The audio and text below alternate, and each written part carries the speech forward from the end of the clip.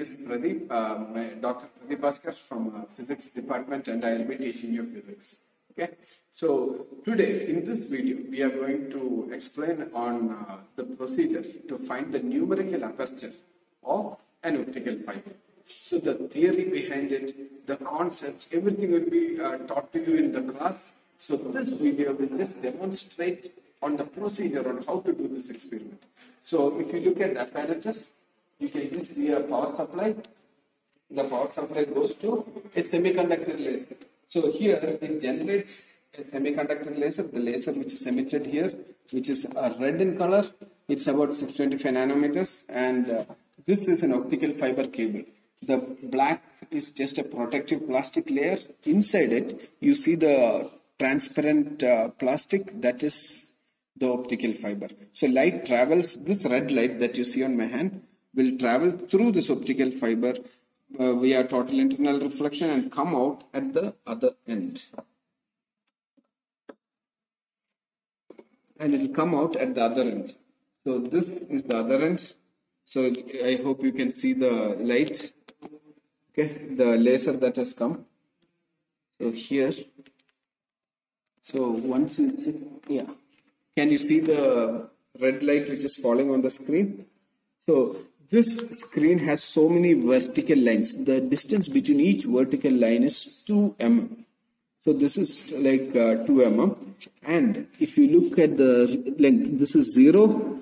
Then you have 2, 4, 6, 8 and 10. So that's like 10 mm. Okay, the diameter of the circle that's formed by the light coming out of the optical fiber is 10 mm. If the distances, if you look around here, you can see the reading. So how much is the reading there? The reading is 4.5 centimeters or 45 mm. So you need to write it down. So here this is 10 mm and this is 45 mm. Okay.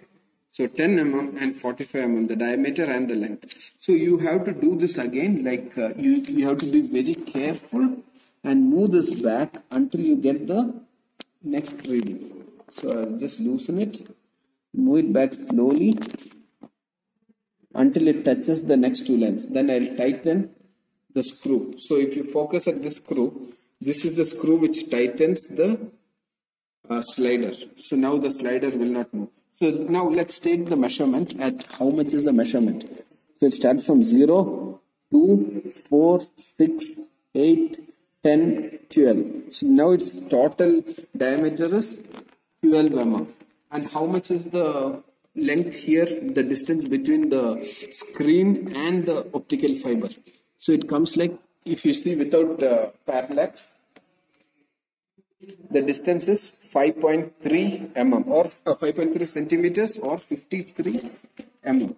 So once you take all these readings for different readings, 5 times.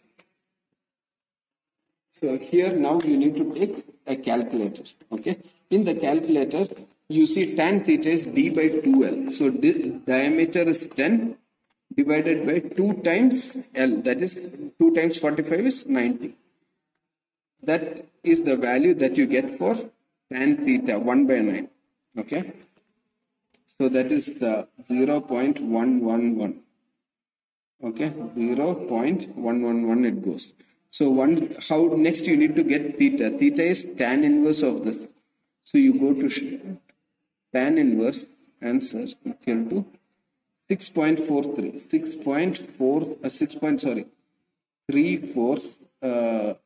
6.340. So that is the tan theta. How do you find the sine of this? So next do sine answer equal to, you will get sine theta 0.110. Okay. So this is how you do for the first row. For the second row also you have to do in similar manner. So 2L, 2 times 53 is 106. So D by 2L is 12 divided by 106. So that is the tan theta value. So you need to find tan inverse. I'll just write down the SD. Sorry, the diameter. Okay, 1 minute, I'll cancel. So D is 12, divided by 106. So this is what you get, 0.113.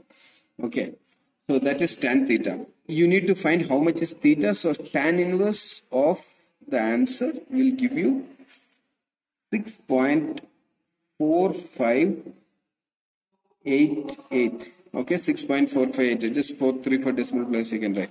Next, you want to find the sign of this to find numerical aperture. So sign of the answer equal to 0.112.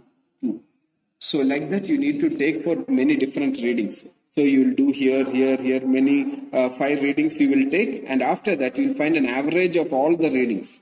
So the average, I am showing only for 2, but you will have to do minimum 5. Okay, 5 minimum readings you have to take. So average of these two will be 0.111.